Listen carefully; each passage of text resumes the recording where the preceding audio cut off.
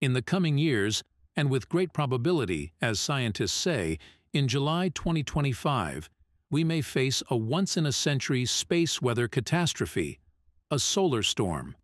And this could lead to a blackout.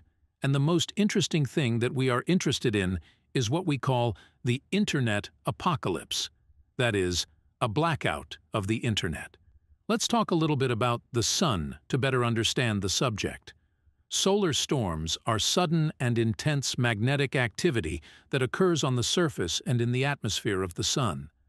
The sun is a sphere of gas made of charged particles called plasma. In the interior of the sun, the movement of these plasma-charged particles creates a strong magnetic field. Solar storms are often associated with certain solar activities, such as sunspots or flares of magnetic radiation. In these activities, magnetic field lines often entangle or converge, causing energy to build up and be released. This released energy can cause explosions and flares on the solar surface. During these flares, charged particles and electromagnetic radiation are released from the sun into space. Nearly a century ago, in May 1921, fires suddenly broke out simultaneously in electrical and telegraph control rooms in many parts of the world, including the United States and England. In the Karlstad Exchange Office in Switzerland, the employees noticed the smell of smoke. They first realized that there was something wrong with their electrical equipment, and then they realized that there was a fire that was severely damaging their equipment, and at that time there were various fires in many parts of the world, and this was 100 years ago. And the intermittent solar storms lasted for 3 days. And in those days, electrical appliances were just beginning to be used. So what would be the consequences if this happened in our time, in 2025, as they say? We will talk this at the end of the video. Another fire in New York at that time caused an entire building to burn down. So what are these solar storms that occur every 100 years? Solar storms are peaks of solar activity that occur on an 11-year cycle. These cycles are the result of fluctuations in the sun's magnetic activity, which can increase solar radiation and the impact of charged particles towards Earth. Therefore, the phrase solar storms that occur every 100 years actually refers to the peaks of the solar cycle that recur on average every 11 years.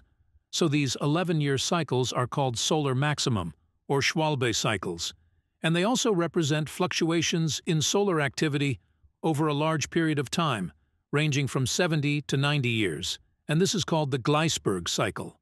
Yes, as we just mentioned, solar activity repeats every 11 years, and scientists have researched that since 1700 there have been exactly 24 solar activity events, what we call solar maxima, and scientists have recorded them all.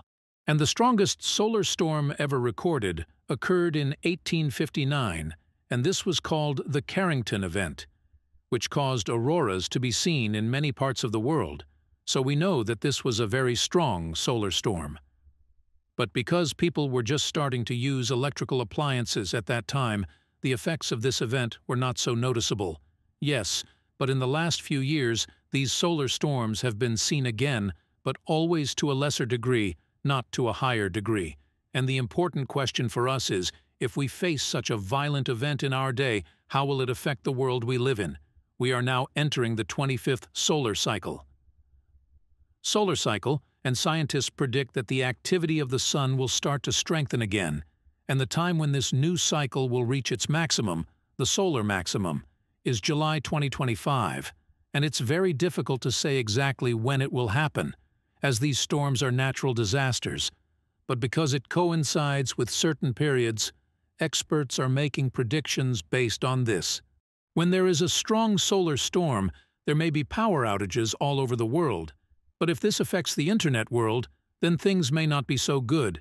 It is difficult to say anything about it, because if we look at the last years, when the internet has spread rapidly, we have not experienced such a severe event.